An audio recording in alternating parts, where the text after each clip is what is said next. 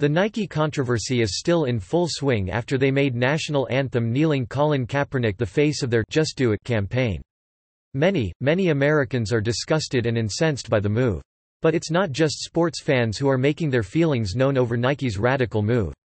Mississippi's Public Safety Commissioner disclosed yesterday that state police will no longer buy Nike products, saying the athletic apparel maker is unpatriotic and fails to support those in uniform. As Commissioner of the Department of Public Safety, I will not support vendors who do not support law enforcement and our military. Commissioner Marshall Fisher said in a statement Saturday to the Associated Press. And Nike isn't helping themselves either here. They claim to be all in on Kaepernick's right to protest, even though it is seen by many as outright hatred for the police, military, first responders and America in general. It's also seen as support for Black Lives Matter, who donated $25,000 to a group that openly honors a cop killer. Nike's support, however, does not seem to extend to people who actually support the police and who protest peacefully outside one of their stores located in Arkansas. They had a man who was exercising his constitutional right of free speech arrested. Yet again, another bad PR move. Customers who arrived at the Nike store in West Little Rock, Arkansas were greeted by Jimmy Cavan in the parking lot in front of the store waving a Think Blue Line flag in support of the police. That parking lot belongs to the store owner, so they had every right to warn Cavan and then call the police. That doesn't make it look any better, however, or make it right.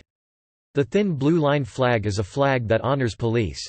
In fact, I have several shirts I wear with that graphic on them. My priority is supporting law enforcement, firefighters and paramedics, Cavan explained.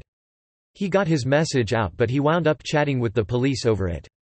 Cavan sat in his truck waving his flag and didn't get in anyone's face over it. He did not cause a disturbance or any kind of problem at all. His crime was being in that store's parking lot and doing something the owner did not approve of.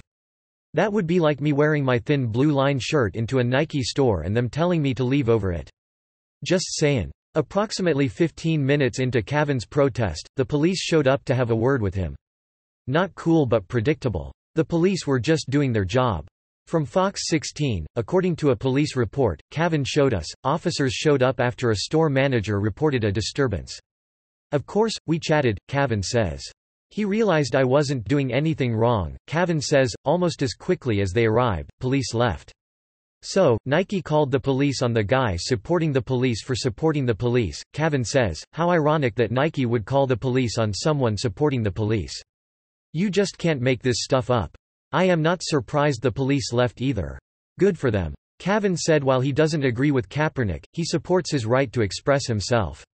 Obviously, this Nike store does not return that same sentiment to Cavan. Good to know. Now what better place to wave the flag than right here in front of the Nike store, Jimmy Cavan said on Facebook. It was lunchtime, so they were full and I know people were watching from over there, Cavan said in an interview.